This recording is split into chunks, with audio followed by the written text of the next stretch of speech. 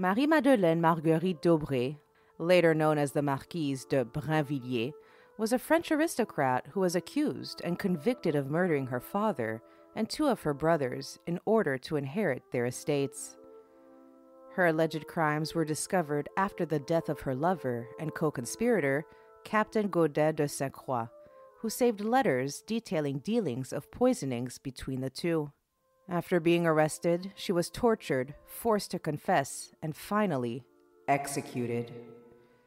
In her confession, the Marquise acknowledged being sexually assaulted at the age of 7, though she did not name her assaulter. Further admitted in her confession is that she also had sexual relations with her younger brother, Antoine, whom she would later poison. After her death, there was speculation that she poisoned upwards of 30 sick people in hospitals to test out her poisons, but these rumors were never confirmed. Her trial and death spawned the onset of the affair of the poisons, a major scandal that accused aristocrats of practicing witchcraft and poisoning people. Let's get into the life, crimes, and eventual execution of the Marquise de Brinvilliers. Welcome, my loves, to Poisonous Affairs. I'll be discussing the sordid details of some of the most talked about scandals that rocked the 17th century French and English courts. It's all about lust, power, greed, and murder.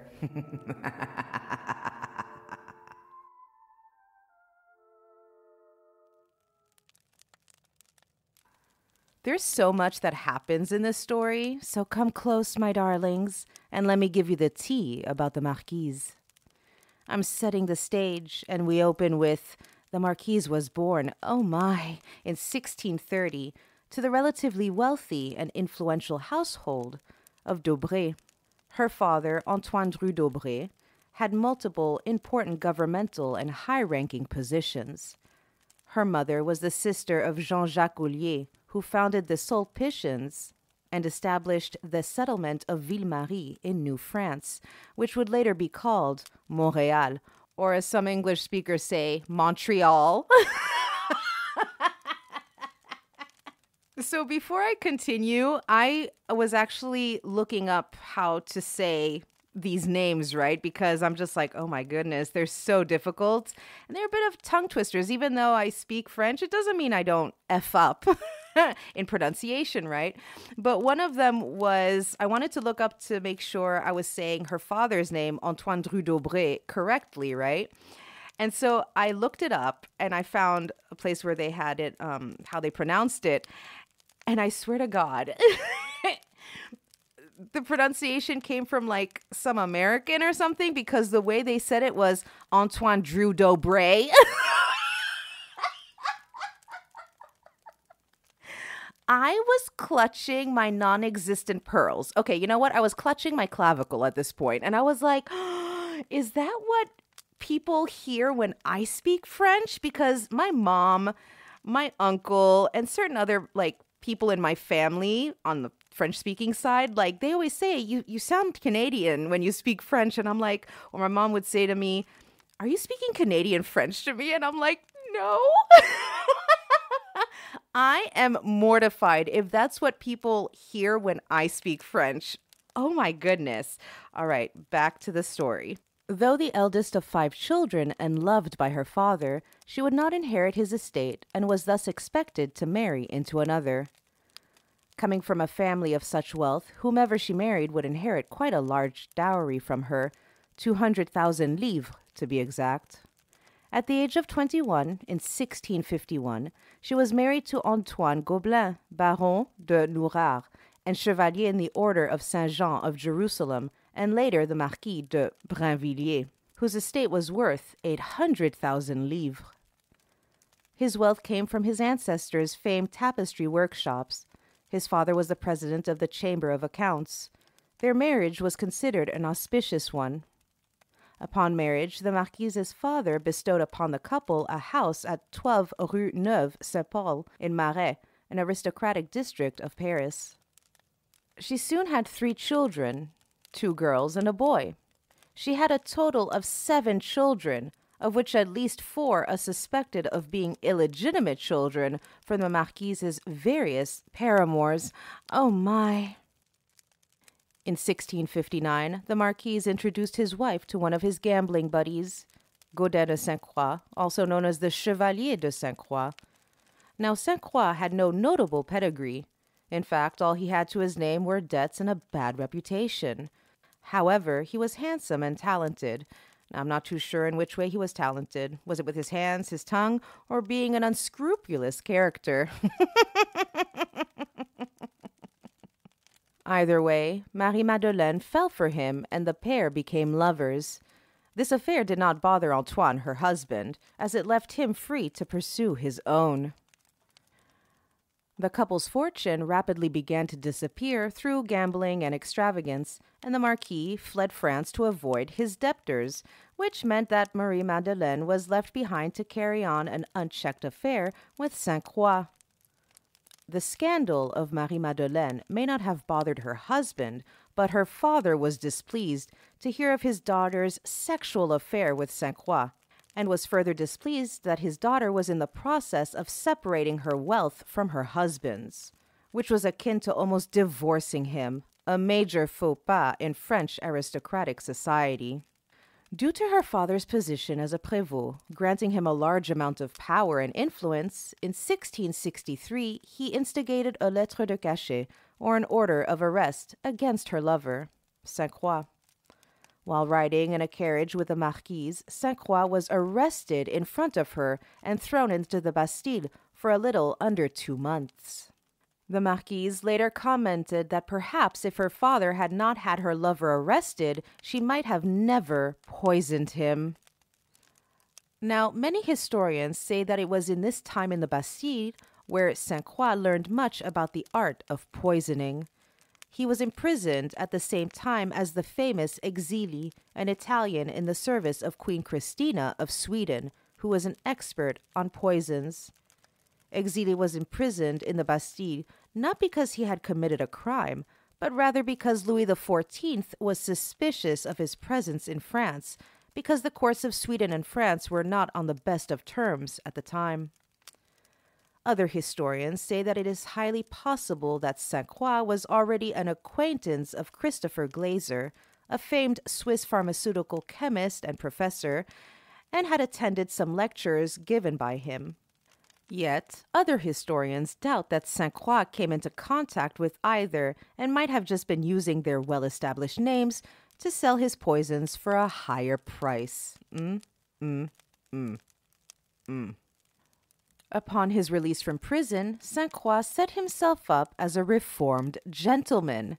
He married, took a house, and began to develop a much quieter reputation as an alchemist and a scholar. However, his affair with Marie-Madeleine did not end.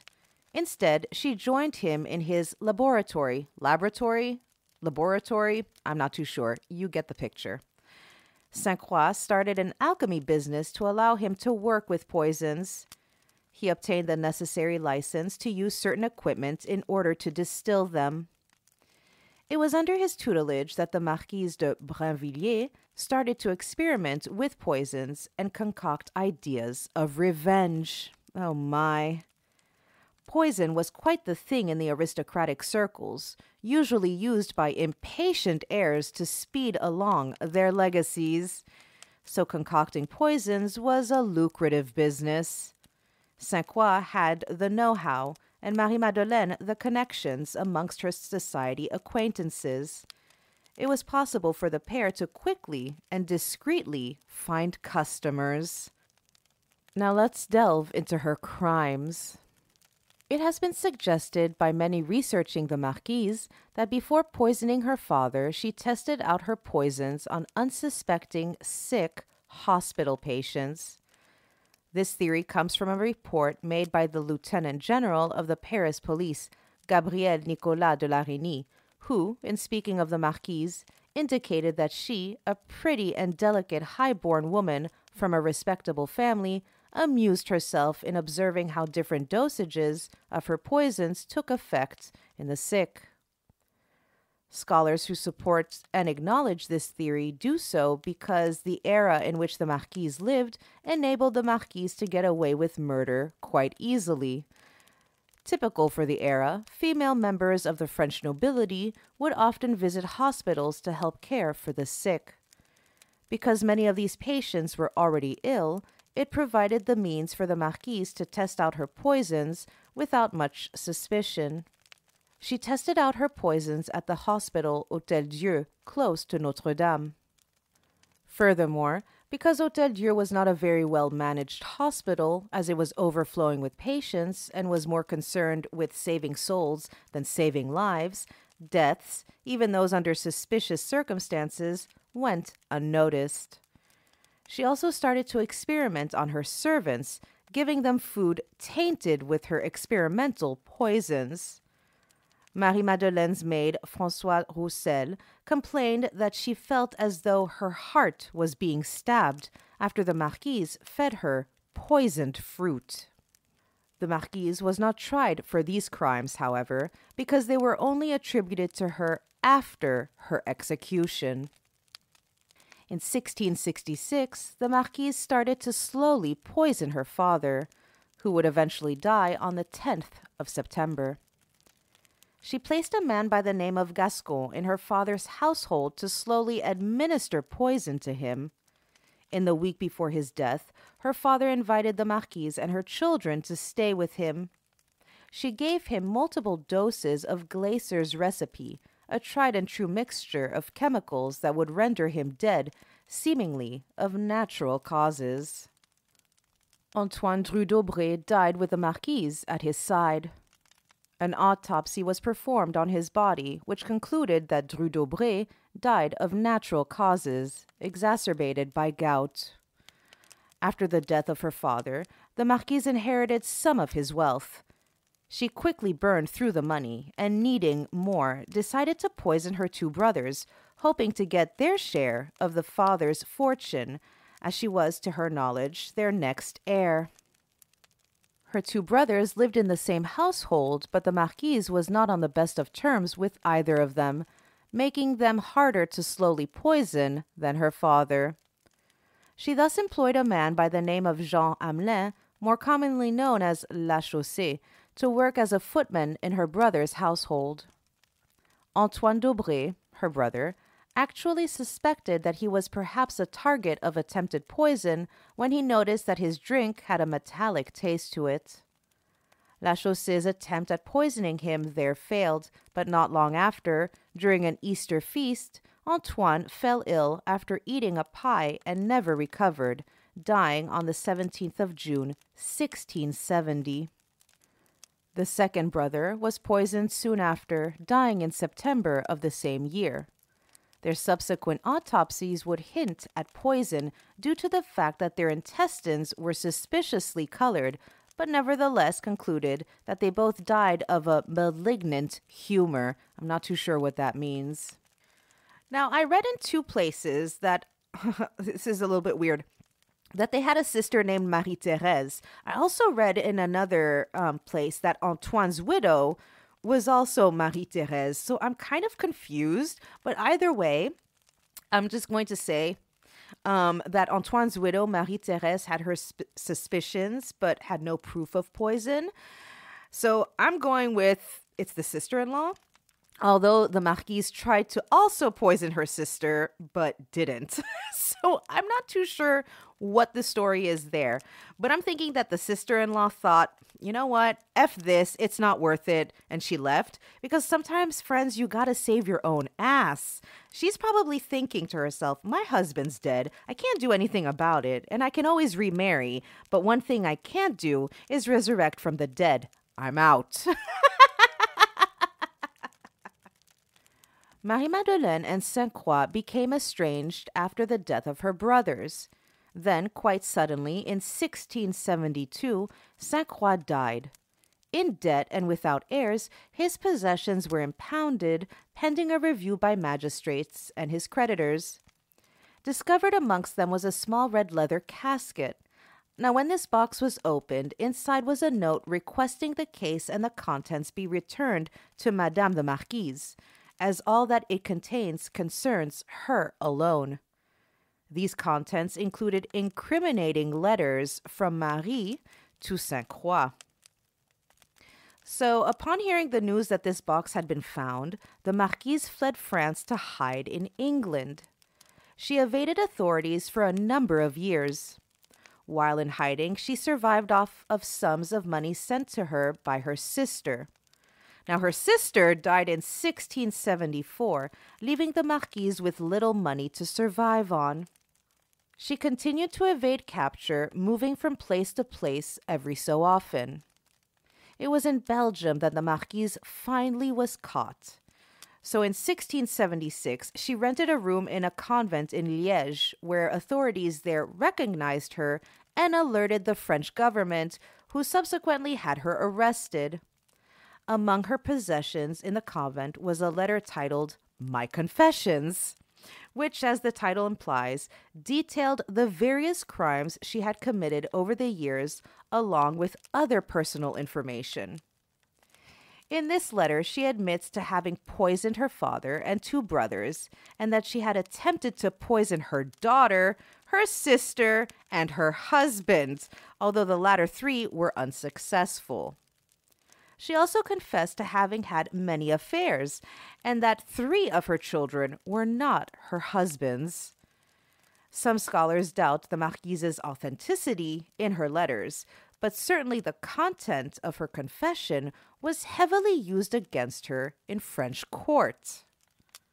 Initially, when questioned, the Marquise heavily feigned ignorance, neither denying or admitting the questions raised against her, but rather pretended that she was not aware of any happenings around her concerning the deaths of her family and her illicit relationship with Sainte Croix. Later in the trial, the Marquise denied all crimes levied against her, placing blame on her former lover, Sainte Croix. This lack of substantial evidence soon changed, however, from the testimony of another of the Marquise's former lovers, Jean-Baptiste Briancourt. Now, Briancourt alleged that not only had the Marquise admitted to him that she poisoned her brothers and father, but that she and Sainte Croix had tried to murder him as well. What in the actual, my friends? What is happening? So the Marquise dismissed all of Briancourt's accusations against her, citing that he was a drunkard. She was not believed, however, and after a final interrogation, it was decided that she was guilty of her crimes.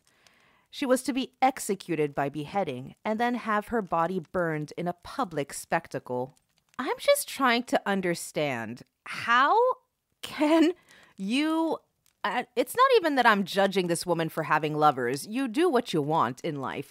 But how can you be in like these relationships and then openly say to them, well, you know what? I poisoned my father and my brother, or brothers. When do you have time for all of this? Like, I'm someone who has enormous anxiety. No joke. I wouldn't be able to have any kind of illicit sexual affair with anyone while plotting the death of a whole bunch of other people. Like, my mind just does not work like that. I can't. I just can't. As France was a Catholic state at the time of her execution, a confessor was given to the Marquise in her final hours.